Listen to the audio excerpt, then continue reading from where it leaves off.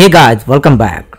Today I'm going to show you how to add a new style to Style Gallery in Microsoft Word. So for this guys, first go to Home menu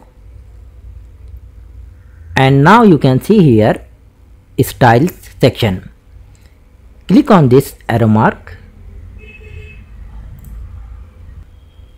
You will see here many styles.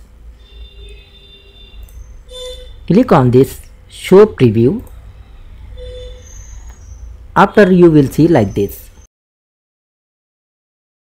And here if you want to add a new style, first choose this style and after this click on this arrow mark.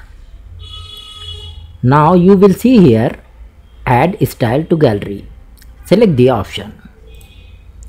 So this is a simple and short video. Hope you like this video. Please like, share and subscribe.